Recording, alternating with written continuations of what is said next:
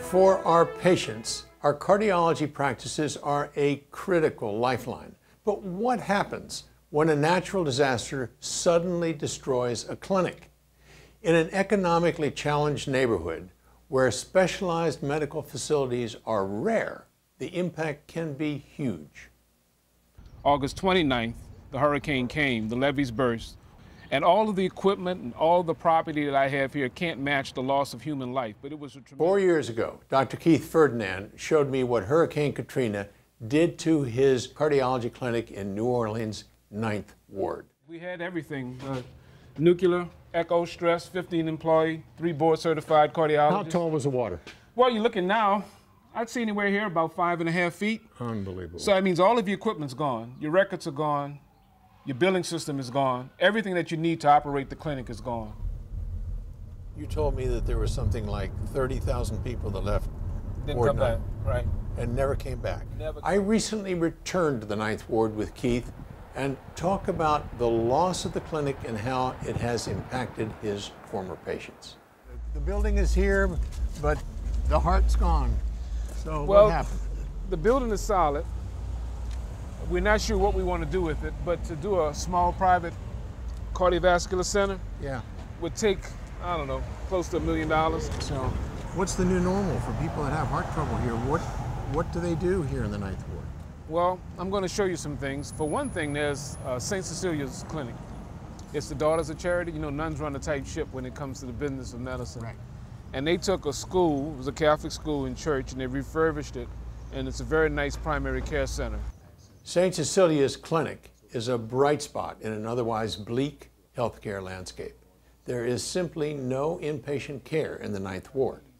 Nothing from Canal Street all the way back to the 9th Ward and further, no inpatient services. Isn't there a Methodist hospital that was down there?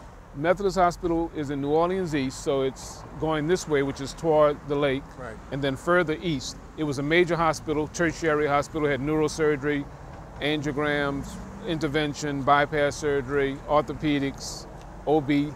It's closed. They're going to redo that? Maybe. They're trying. All right. They're trying. Heart patients in the lower 9th Ward no longer have easy access to the kind of cardiac care they used to receive before Katrina. Where's Willie Pugh? Hey, Doc, how you doing? Willie Pugh, I'm Peter Block. All right, how you I'm doing a friend of Keith's. All right. Hey, Doc, how you doing? How you doing, man? This is my savior right here. Yeah, I know. He's a good guy. Yeah, you're a good guy. So tell me a little bit about your health. Well, We dropped in on one of Keith's former patients who recalled the life-saving treatment he received at Heartbeat's clinic. You take your medicines? Oh, I take them every day. Faithful. And it's faithful every day. All right, good. But he told me if I want to live, I got to take them. Absolutely, he's right. And he you said, listen to Dr. Ferdinand. Oh, I listened to him because and then again the next day I couldn't hardly breathe. And I sent my son over there. He sent me some pills over there. He said, I'm going to take care of you, man. He took care of me.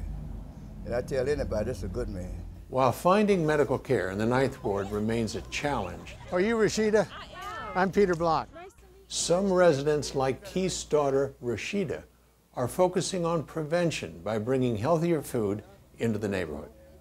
So Rashida, give me an idea of how you came upon this idea. Why'd you do this? We started this as a monthly market 2 years ago, and then people said we want to see more fresh produce, we need more fresh food in the area, and so we decided to transition into a farmer's market. Prices are great. I think that's one of the draw-ins is that it's fresh, it's available, it hasn't been sitting here for weeks, you know, it's straight from the farmer's garden. Slowly but surely, the 9th Ward is rebuilding. People are moving back. And as they do, the need for local hospitals, clinics, and cardiology practices will become even more urgent. Keith, I will tell you, I see a fair amount of optimism here. I see hope. And I think that Ward 9 is going to come back. It's going to take a while, but candidly, I think it's going to be okay.